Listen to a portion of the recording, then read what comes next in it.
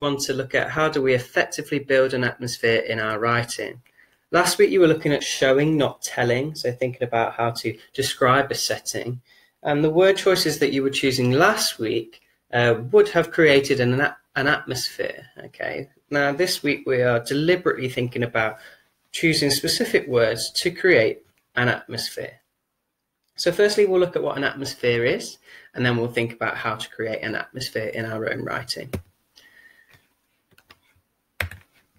So here are some examples of different atmospheres. You might have a sinister atmosphere, so it could be quite dark and scary, similar to an ominous atmosphere, that idea that something bad might happen, foreboding. A magical or futuristic atmosphere could be created, an excitable and funny atmosphere, or maybe a somber and depressing atmosphere. And essentially, an atmosphere is the overall feeling created in the text. It's the feeling passed on to the reader. Atmosphere is a bit of a strange one because it's difficult to define, but you know an atmosphere when you've read it. For example, when you read a scary story and a horror book, you will feel scared, or you might feel scared and tense as the reader. Now you know that perhaps a sinister atmosphere has been created there through the word choices that the writer has used. How do you create an atmosphere in a scene? Well, essentially, it's going to come down to the choices and word choices that you are making. Every word choice you make can create the atmosphere that you want, and you need to craft your writing to develop that atmosphere. So if you're describing a scene, you need to think about what is there, so the nouns that you're going to be describing, what's actually happening in that scene, so the actions that are happening, describing the scene, so what adjectives you're going to use, and how are the actions happening, so are you going to use particular adverbs to create that atmosphere. Every word you choose should have a purpose. Your first task this week is to create an atmosphere using this template. So we've got a girl presumably staring out of the window, looking at a park, and it's describing the setting, it's describing the fields nearby where she lives that she can look out onto, and describing the sunshine and the leaves. So this scene, when I think of it, it can be adaptable. So your first task is to look at this and choose word choices to make, for example, this an ominous extract or an excitable extract. And the way you're going to do that is through the language choices you are making. So let's have a look. The first thing that you can do is to picture the scene in your head. So let's think about an ominous atmosphere to start with. And this is the type of thing I'm picturing. So I literally typed into Google scary playground, and this image came up, and I thought, yeah, that's what I was imagining in my head if I had an ominous atmosphere and I wanted to create that. The fog coming in, so it's quite dark and mysterious. It looks isolated, so no one's really on it. The colours are dark and they lack life, and it seems quite a desolate and bleak place, and you wouldn't want to go there and hang out on that day.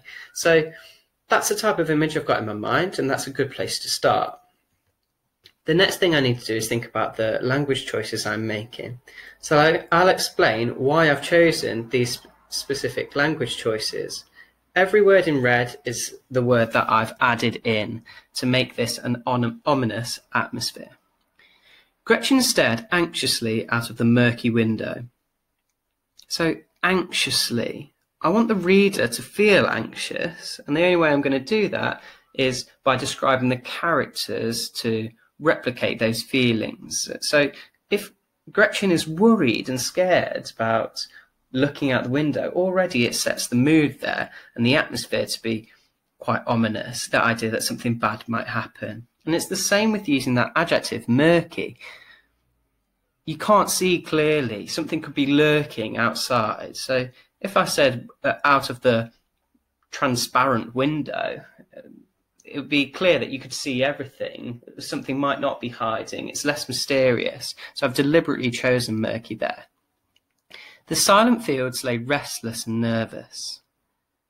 So describing the fields to be restless and nervous, personifying these nouns, the fields here, is really important because it helps create that idea that something bad might happen. And it's not just happening to the people, it's almost as if the environment can feel that something's going to happen. The fields themselves are almost like a living thing that can anticipate this bad thing occurring.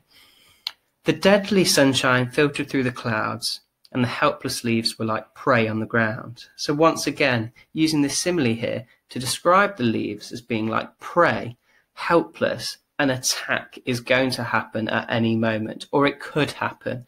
I'm almost creating that anticipation there. She could make out the abandoned play park in the distance with the swings trembling in the wind. Now, you can see the adjective I've used here and the verb I've used here. The adjective abandoned is specifically chosen because I think if you think logically about it, if something bad is going to happen, I think my automatic instinct is to think about it happening when no one else is around.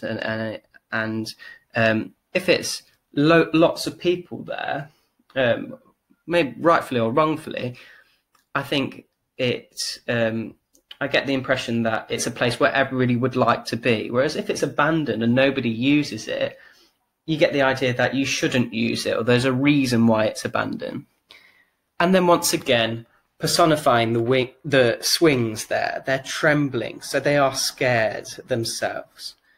So hopefully you can see, just by using different words relating to that idea of fear, I can create an ominous atmosphere.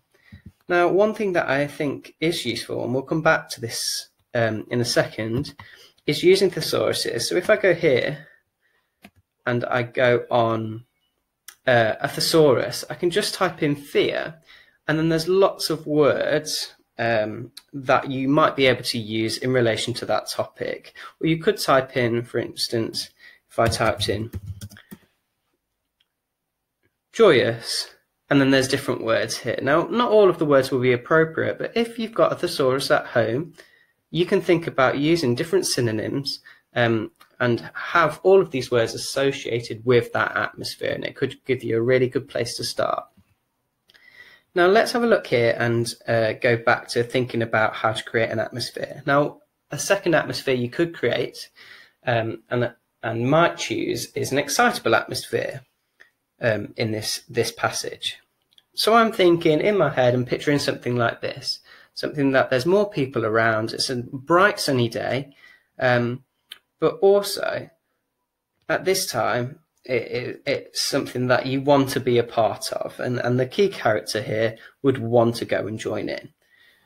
So I've changed the word choices. I've actually kept this one the same, anxiously. So I think it's important to think about how words can be interpreted differently in different contexts. So yes, last time I said stared anxiously out of the open window. Anxiously, you could be nervous or worried, and that's what I was intending in the last one. But hopefully in the context of this whole passage, you can see that she's anxious to go out and play at that play park. She's anxious because she's in fear of not being out and enjoying herself. So the same word can create a completely different atmosphere. Gretchen stared anxiously out of the open window. The luscious fields lay green and inviting.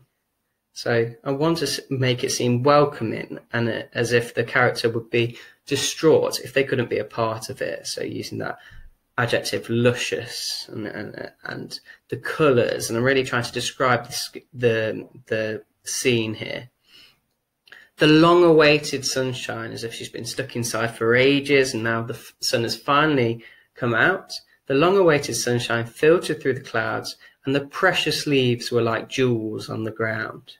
Now, if you look outside and you see that the leaves look absolutely amazing, and they're like jewels, they're so precious, it's almost like she wants to get out there and be amongst it and see them with her own eyes, be close to them.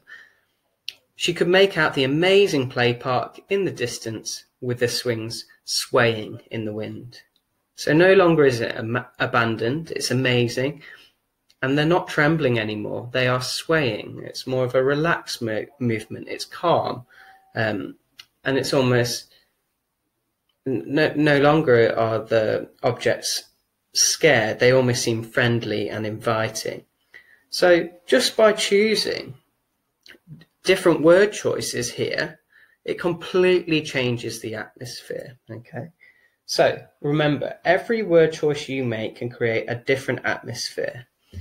So it'll be interesting to see how you get on with this task and the other tasks this week, and you can build, hopefully, a successful atmosphere in your own writing. Thank you, Year 7.